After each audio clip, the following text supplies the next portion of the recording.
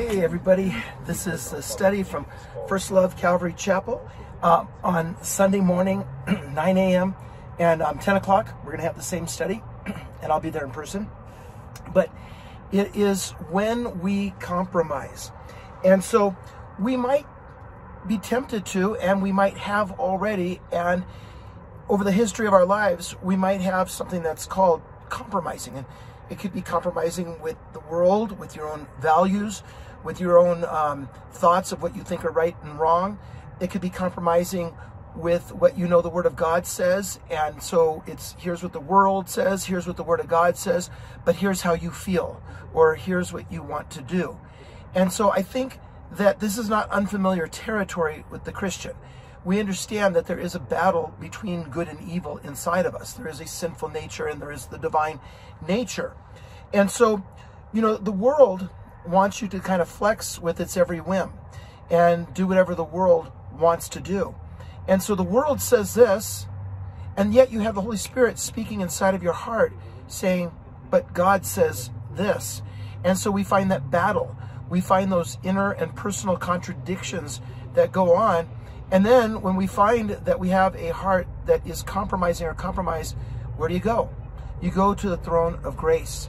You go to the Lord Jesus Christ. And so sometimes if you're doing a lot of compromise in your life and going in and out of this or that compromise, you can actually become confused. You can actually become afar off. You could actually end up drifting. And I'm sure that's not what any believer wants to do, because we're in relationship with Christ and we want to be as close as we could possibly be. Now, our sinful nature has its desires. It has its enticements and the things that it's drawn to. And so there's what the sinful side of us wants, but we can't cooperate with that. We have to recognize that. We have to see that that sinful side is contrary to us, contrary to our new nature, that it is sin that dwells in us. And so that's where the battle begins. That's where the good fight is. And laying hold of salvation every day is. You know, the Bible talks about planting bad seeds and reaping corruption. And there's a scripture in Galatians chapter 5, verse 17. And it says, for the flesh lusts against the spirit, and the spirit against the flesh. And these are contrary to one another. It says, so that, and listen to this part, it says in Galatians 5:17, it says, so that you do not do the things that you wish. And there are things that we desire in the flesh. And our mind is battling with whatever we know that the Spirit wants to do in our lives. And there have been those points where, you know, all have sinned and fallen short of the glory of God. But then there are those points where the righteous man falls 7 times, according to Proverbs 24. And that you're getting back up and you're realizing, you know what? I don't want the world. I don't want self. I don't want the devil. I don't want to be lost. I want to move forward. I want to just be who I am in Christ. And so that's what you have to do, is you have to get back up and you have to recognize who you are. You're born from above. You're washed in the blood. You are the righteousness of Christ in that relationship with him. And so the devil himself, through his, you know, demonic realm or whatever, wants us to remain in a very iffy stage of our walk with the Lord. Well, I don't know if I'm really called, and I don't know if I really should go to church. I don't really know if I, you know, if it's going to amount to anything if I really live for the Lord. Well, I mean, it's like going to the gym, right? Is it really going to amount to anything? Well, if you go regularly, it's going to amount to something. If you're laying out in the sun, after a while, it's going to amount to something. And believe me, spending time with God and, you know, sharpening and gaining godliness, it all builds upon itself as you draw near to him. But oftentimes, Christians can be picky and choosy in how they want to be and how they might even not want to come off and look. Well, I don't want this type of Christianity. I don't want to look like that type of Christian. I don't want to be anything extreme. I just want to go to church and follow God. Because when you see people that seem to be on fire for the Lord, sometimes people will say, oh, you'll grow out of that, or you need to tone that down. Kind of like a crying child. And, you know, can you shut that baby up? You know, as some person who doesn't have children has no understanding and, you know, yells that out on a plane. But truly, we have a heart that's crying out to the Lord. And what can restrain us? What can hold us back? But yet our affections can hold us back. Yet grieving and quenching of the Holy Spirit can hold us back. And so we have to watch ourselves, be alert to what can happen, that compromises can corrupt, and that we have to be aware of our own sinful nature and the things that would cause us to go astray. And to one of the churches in the book of Revelation, out of those 7 churches, Jesus said, strengthen the things that remain that are about to die. And so are there things that are good in your life that are there still, but they're, on life support? Well, you know what? Get back to church. Get back to your Bible. Get back to worship. Get back to the simplicity of the gospel. Get back to the basics of seeking the Lord. Because even in seeking the Lord, as Christians know, we can still fail and do miserable things. But I'll tell you what, it's still the best place to be, because it realigns you, it balances you, it anchors you, and it keeps you or gets you back on track. Also, a few more things is to be an extreme person and people, feeling like, oh, that you got to tone that down. And then, of course, you begin compromising if you're toning down from what you're supposed to be. And because, the devil wants you to be less of something. He wants you to be, to make you less extreme than you need to be to shine for Christ. And so it's like that person yelling on the plane at the baby, at the mom, quiet that baby down. The devil's yelling, the world's yelling at us, tone it down. And then all of a sudden we're just compromised. We have to figure out all of our angles about how do we please God in a fallen world and still having a sinful nature that we're dealing with. We've got to make sure that we are focused on the Lord and the things above to prepare ourselves for the future that God has for us. Maybe you're not married yet, and you got to find the angles of your life where maybe, okay, you're playing house over here. You're acting like you're married to this person. You're treating her as a wife, but, maybe you just need to grow up in the Lord and say, then I better marry her. Or maybe there's the world's perspective on things, and you're just going, well, maybe they're not wrong. Maybe we're wrong. And I read this, and they say that, and that makes sense. And, you got to get back to the Bible and go, you know what? God is right. And I'm going to say, amen. And so there's compromise that can happen. I mean, obviously with evil, and then even sometimes things that aren't necessarily evil, they're just weights, or things that can even sometimes be good, but not in moderation or too much. And so, sometimes people, when it even comes to good, they don't want to come off too good. The Bible says, there are none good, no, not one. But truly, when it does talk about good in the book of Ecclesiastes chapter 7, verse 16, it says, don't be overly righteous, nor be overly wise. Why should you destroy yourself? And that's kind of a funny thing to think, why don't be overly righteous? Then it says, don't be overly wicked, nor be foolish. Why should you die before your time? In other words, God wants us to live a balanced life. Sometimes a person who's acting overly righteous can become self-righteous. And a person who's overly wicked, they die before their time. And so the scripture talks about behavior. But we know that behavior is related to relationship. It has to do with drawing near to the Lord and recognizing that He loves us, recognizing that we need to love Him with all of our heart, mind, soul, and strength. And then also, evil itself is designed that it has a design that we would come up with various creative compromises in our lives, things that we could get away with, things that, okay, well, the law says this, or God's word says that, or the law of Christ says this, but I'm really not doing that. It's really gray, and so I'm not doing the black, and I'm over here, dabbling or that kind of thing. And once again, as Christians, as we know, that's not beyond any of us. And as that saying goes about a person getting away with murder, that as Christians, we want to catch ourselves. We want to see what's up, what's going on, where we're at. A government official that would take funds or monies from a foreign adversary would become, they would become, what's the word I have here? Compromised. That's what our study's about. They become compromised in order to be a good government official, because now this other government could tell them what to do because of the money situation. For us, if we are compromising with evil, too much and not catching it and not having a short list with God, then we might not be able to talk to someone about their evil. We might feel ashamed. We might feel like, well, look at me, and so who am I to talk to them? And, judge not lest you be judged. And so we end up holding ourselves back to being a blessing to others. And then also, if we are hanging around with evil company, those things that can really mess us up, people that can really draw us away and entice us to worship other gods, he who walks with a fool will become foolish. And so if we do that, we will become like them.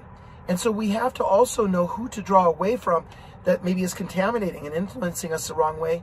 And we have to find some better fellowship. That's why it's good to be in church. It's good to be around Christians, because you might find somebody that's on the same track as you are and trying to serve and to follow God. In Isaiah 47, it says, "For you have trusted in your wickedness, and you said that no one sees me." That's Isaiah 47:10. Now, that's the fact of sin. Sometimes, behind a closed door or in darkness, that sense of nobody sees me. And it says that your wisdom and your knowledge have warped you. And you have said in your heart, I am, and there's no one else besides me. So sometimes you're so caught up in yourself. And the fact is that the Lord does care, that there is one day that we're going to give an account, according to 2 Corinthians chapter 5, for everything that we've done while we lived in our bodies. And in Galatians chapter 6, verse 7, it says, "Do not be deceived. God is not mocked. For whatever a man sows, that he will also reap. For he who sows to his flesh will of the flesh reap corruption, but he who sows to the Spirit will of the Spirit reap life everlasting. And let us not grow weary while doing good." Because as we're following the Lord, we get beat up. There's an assault going on. And we could grow weary because we've had some of these seeds of the world planted in our heart through something you watched on TV, through something you looked at on your phone. And that seed of the world can grow, and it can grow roots, and it could take over. And so it says that, we can reap corruption, or if we're sowing to the Spirit, which would have to going to church, worshiping, reading our Bibles, and getting into the things of God, it says we reap life everlasting, like it's planting good seeds, and it's building all the good things of faith in us. And so, yes, there is a war. There is a battle for all of our souls. And so what is that little, even that little leaven, that little tiny compromise with evil that you might still have? And the excuses also that you might make, well, I was born into sin, and sin did my mother conceive me. But guess what? If you're born again, you also were born from above. And so in eternal life, did your Savior conceive you? And yes, it is true. From that tree of the knowledge of good and evil that Adam partook of, and it was passed on to all of us, we've all got this thing going on where we have this knowledge and we have this desire to know, and to know something that we think will make us wise, that might benefit us in some way. But actually, it's the devil's trick to kill, steal, and to destroy us. In Jeremiah chapter 17, verse 9, it teaches us that we can't even trust our heart, because it says that the heart is deceitful above all things, and desperately wicked. Who can know it? I, the Lord, search the heart, and I test the mind. And he says, even to give every man according to his ways and according to the fruit of his doing. So as we recognize that our heart is a heart that is prone to wander, and that there are potential possibilities of going astray, we have to make sure that we're always keeping our heart in check, and that we're always running back to the Lord if there is even an inkling and even a part and portion of that which is not good. In Mark chapter 7, verse 21, Jesus said, "For from within and out of the heart proceed evil thoughts, adulteries, fornications, murders, thefts, covetousness, wickedness, deceit, lewdness, an evil eye, blasphemy, pride, and foolishness." Out of the heart. Now, of course, Jesus died to save a sinful heart, to wash that sinful heart with his blood. Oh, thank you, Jesus. Do we all say amen to that, right? And then in Proverbs chapter 4, verse 23, it says that we are to guard our heart above all else. So the things that come out of the heart, we better just guard it before it even, goes into the heart or comes out of the heart. It says, for it determines the course of your life. And so I think we all want to have good days, and we all want to see the Lord work in our life, and we have got to just make sure that we're keeping things in check. Now, there's that story in Proverbs of the unsuspecting young man who probably knew what he was doing as he went out at night. But it says that Solomon looked through the window of his house. He looked through his lattice, and he saw among the simple guys, and he perceived among the youths a young man that was devoid of understanding, and passing along the street near the corner, and he took the path to her house. Like, he knew where her house was. He knew where enticement and seduction and what he was looking for was, and he took that path. And the scriptures teach about, the Lord keeping us on the paths of righteousness, and not walking in the ways of darkness, and not rejoicing in evil, and not standing in the paths of the sinners. And so sometimes we've got to recognize, whoa, I am on the wrong path. Let me catch myself right here. And you know what? Even in the middle of sin or in the middle of compromise, you could still catch yourself. In Deuteronomy chapter 32, it says in verse 32, it says, "For their wisdom is the vine of Sodom, and of the fields of Gomorrah, and their grapes are grapes of gall, and their clusters are bitter. Their wine is the poison of serpents." In other words, sin wants to bite into you. Sin wants to poison you, and compromise is what we're talking about, because this was written to God's people, that you're eating the grapes of Sodom, and you're reaping harvest from the fields of Gomorrah, and that we have to just really watch and ask the Lord and ask the Holy Spirit, because we should have some conviction going on, right? You should, when you're in your Bible study, hear the word of God speaking to you, but you got to say, Lord, are there any grapes and harvest going on that's of this world? Because your foot can slip in due time, and your calamity can be quicker than you even know. And yet the Lord can empower you again with his power to get up and to leave that situation and to get back into the fullness of Christ in your life. And so we sometimes need to have a little meeting with ourselves. Not like somebody else, I got to meet with you. I've got to meet with myself. And I've got to challenge myself to that higher calling that God has said. In Philippians chapter 3, verse 12, not that any of us have attained yet, but we're pressing on, and we're laying a hold of that for which Christ has laid hold of us. And it says in verse 13, "Brethren, I don't count myself to have apprehended, but one thing I do, I'm forgetting those things that are behind," he says, "and then I'm reaching forward to those things which are ahead, and I'm pressing toward the goal for the prize of the upward call of God in Christ Jesus." Are you pressing forward? Are you trying to move up, or are you going down? And so that meeting with yourself, you got to speak to yourself. Hey, self, you're wandering. Hey, self, you're going astray. And so you have that self-confrontation moment, not condemnation, but definitely bringing yourself to the throne of grace about that inner friction that's going on, to cast down those idols and all of those high things that are exalting themselves against the knowledge of God in your life. And so you're taking your thoughts, because that's where the war is, right? And you're bringing them into obedience, into captivity to the Lord. Lord, here's my thoughts. I lay them down before you.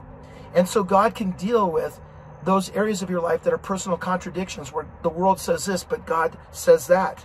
And so you have to have that moment where you get serious with yourself.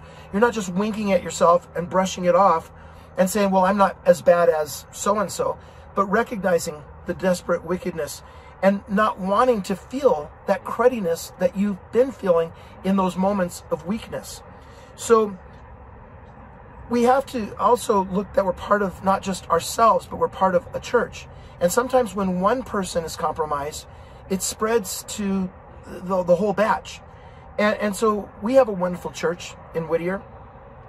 But if we see things that are even small, little foxes that spoil the vine, we've got to look and go, well, what in this culture and in this world and in people's workplaces and homes are they bringing into the church? What is destructive? And we're not out to judge all the people that are there. We're just out to know, okay, what does the Holy Spirit want to do here? What does he want us to pray about? What does he want us to encourage our brethren in, so that way their hearts do not become hardened through the deceitfulness of sin? So we not only have that meeting with ourselves, but we have that meeting with beloved brethren in the church, not in a, bring the adulterous woman before and let's stone her in some sort of condemning way, but speaking into those that we love, just like a parent would speak into their child, but giving, the good word of God in an encouraging way. There's a lot also that can be done to teach a church the opposite of what the world teaches and what popular culture says is right, and yet God says is wrong. And so oftentimes, and not all the time, but oftentimes the world is not in line with what God teaches. And so, our desire is to become more like Christ and less of the world in us. And so we've got to recognize, where is that worldly pride? Where is that love for other things? Where am I becoming lukewarm and growing cold in my life? And then that's where I need to take my stand for my faith and my family and my future. In Nehemiah 4:14, he says, fight for your brethren, your sons and your daughters and your wives and your houses. See, it's not just going to affect you. It's going to trickle down to your family. It's going to trickle down to the church. And so we have to just kind of get ourselves in order so that way we can help others get in order in a wonderful way, so we can all just rejoice before the Lord and not be destroyed with the wicked. And so what do we do when sin is abounding? Well, yes, God's grace is there in your life, but we don't sin that grace may abound. So what we have to do is there are things that we have to put aside, things that we have to cast off. There's things like, cut off your right hand, pluck out your eye, as Jesus mentioned. And we have to ask the Lord, what is that? What is that mountain that needs to melt like wax? And so what do I need to do? You know what? A lot of Christians nowadays, especially young people, aren't into going to church. But I'll tell you what, you need to go to church now more than ever. You need to have devotions to hear the word of the Lord to you in a personal way, because the world is competing for your life. And so we need the wisdom of God to navigate through these ugly times that we're living in. And yes, every season, whether you're a kid, whether you're a teenager, whether you're a young adult, whether you're just newly married, or whether you're an old person, each season has its own pitfalls and its own situations that you never faced before, but now you're going to face.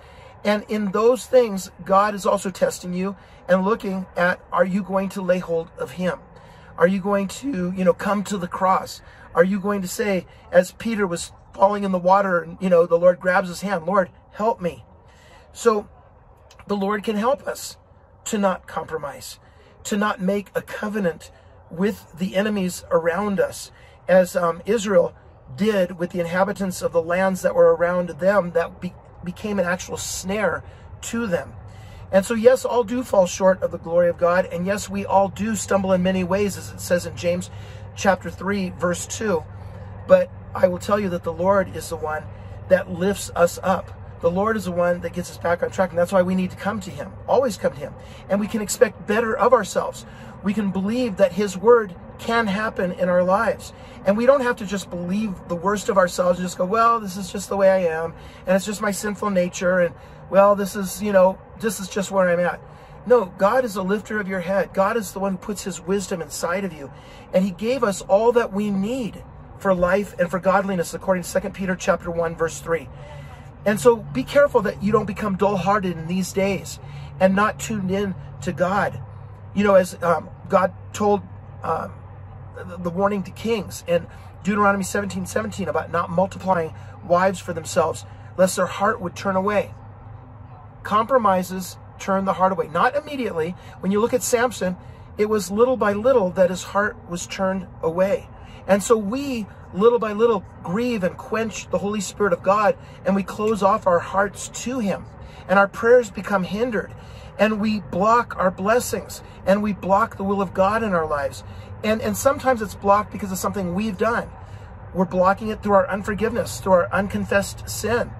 And we need some godly wisdom from above that isn't the sensual kind that the world says, but what God has spoken to us through his Holy Spirit. And sometimes, even in compromises, godly repentance is needed. So that way our hearts don't grow hard, as it says in Ephesians 4:30, that don't grieve the Holy Spirit of God, by whom you were sealed for the day of redemption. And remember the story of Peter. It looked like he kind of compromised with his stand, right? I'll die for you. And then boom, he's denying him. And then look at Judas. What was going on with the guy? He loved money. He believed better for himself than following Christ to the end. And so now one came back to Christ, the other didn't. But we have to keep ourselves in check because, we could be one or the other. And even Cain, somewhere along the line, when God spoke to him and said, sin is knocking at your door, but it wants to have its way with you, but you're supposed to overcome it. He didn't overcome it. And then Esau gave up his birthright. And there was a point where he prayed and it was too late to pray. David compromised with Bathsheba and at other times with the numbering of Israel. And he didn't really go by the word of God in his life. And Paul mentioned in the book of Romans, chapter 6-8, that internal struggle that all Christians go through, where, you're battling between sin that dwelleth in you And yet there's also that new nature, which is Christ in you, the hope of glory. And so don't ever back down from hanging out in God's word and believing that God's way is the right way, no matter how strong the world is or how strong your sinful nature is. Because you know what? We can quench the passions of the world when we turn on more of God inside of us. And there is straying that happens. There is deviating from a path that happens. But the scriptures say he makes us wiser than our teachers, and we become discerning to know the difference between good and evil. And I'll tell you what, no matter how far you've strayed or how far the compromise has gone, I will tell you that God will help you get through, because God helps you through anything and everything. You got to just listen to the counsel of the Holy Spirit within. And there are others that God puts in your life to also speak into you and to show you, yeah, that's stumbling, that's compromise. And the enemy is trying to get you off of God's path. And, you know, we live in these times that everything is geared toward getting you off of God's path. But he has his standard of righteousness, which is following Christ. And so we need to focus in on our love of God. We got to focus in on where we're going, and that's to heaven. And we need to love him by seeking to obey him and following his word. And really trying to walk in wisdom by having the fear of God and trusting in God and believing in him. And that if we do fall, we get back up. And just like the Lord, you know, gave that story about to the disciples, if you're, you know, when the disciples said, if my brother sins against me, you know, 70 times, what should I do? And Jesus says, forgive him 70 times 7. Well, if you're supposed to forgive your brother that many times, then how many times has the Lord forgiven you, and would he forgive you through all of your ups and your downs? And so it's nice to know too, brethren, when it comes to compromises, small or big, that struggling isn't necessarily practicing, and that at any time you can recognize the error of your way and hold fast to the Lord of your soul. So, you know what? Focus in on certain things that the Lord is doing in you in the struggle. That maybe some of it's your own ignorance, some of it's your own unbelief, some of it's that, you know, the cells of your brain have been compromised from the things that you've seen. But you know what? Listen to what God is saying when the Holy Spirit is blaring in your heart and saying, abstain, turn away, or behave moderately, or whatever he's saying in a situation. Galatians 5:7 says that you ran well, but who hindered you from obeying the truth? This persuasion does not come from him who calls you. So where's it coming from?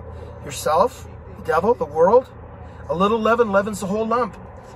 But then Paul said, but I have confidence in you, in the Lord. So little by little, brethren, the devil is definitely chipping away at you. But yet, just like the prodigal son, the Lord receives back those that have been compromised if they return. You can't just pick and choose what you want from the word. We have to listen to all of it and let it convict us. And we could eat too much of the world and be throwing it up out of our noses, as the children of Israel wanted that manna, that quail. And God allowed them to have it, but to show them, is that really what you wanted? Or shouldn't you have been satisfied with what I gave you? So as far as compromise goes, we can't even compromise God's word. We need to say amen to all of it, because all scripture is given by inspiration of God.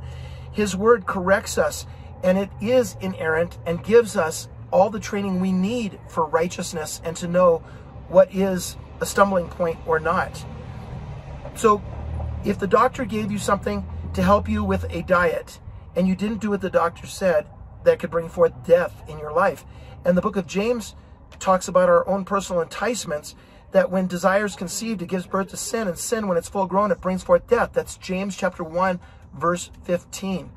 Is there death coming in your life through compromise? Well, if you can help a brother or sister, take the log out of your own eye to get the speck out of their eye. But also, if there's a speck in your eye or a log in your eye, don't think that it can't come out. God can do great, remarkable things just like he did on the day that you were born again. Maybe you've been broken down through things. Maybe religious people have handled you wrongly. And there is definitely an assault on you, definitely an assault on the church of God to keep you ineffective and the rest of his body ineffective. Maybe you've been overtaken by the devil to do his will. Well, guess what? I'm just encouraging you right now through the love of Jesus Christ to be restored according to Galatians chapter 6 in the spirit of gentleness.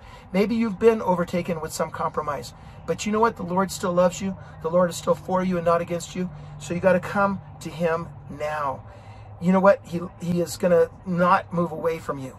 You draw near to him, he will draw near to you. And he will put his righteousness upon you. It's not your own righteousness. It's directly from him because he made it available to you.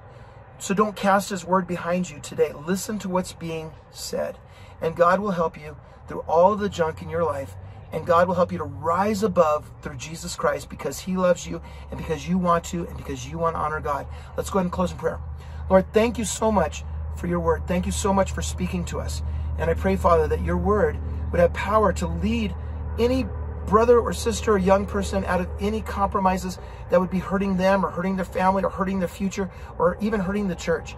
And so, Lord God, we just pray that you would be a blessing through your power and through your spirit, Lord God, to help each one navigate their own destructions, Lord God, so that way they could walk in the path of life and the eternal life that you've given them, and not with all of the weeds and the ugliness that the world would bring.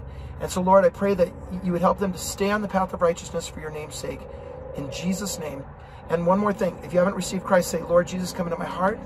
Say, I want to be born from above. I don't want to love this world. I want to love you. Say, I want to follow you. Say, forgive me of my sins. In the name of Jesus. Amen. All right. So God bless all you guys. 10 a.m. church at First Love Calvary Chapel. I'll be there. All right. God bless you.